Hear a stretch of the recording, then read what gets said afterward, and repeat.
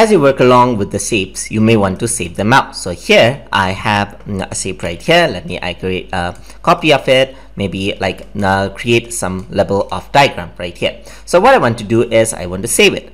In order to save the file, you can go to file right here, and there's two options. You can save or save as. Let's just stick with simple save right now. So once I click on save, I can click on browse, and now I'm going to save my file onto my desktop right here. So I'm going to go onto my desktop, and this is the file it saves in. It saves as VSDX right here. So I'm just going to save it as that file type right here, for example, and type in tutor tube right here and press save. So it saves that file right here.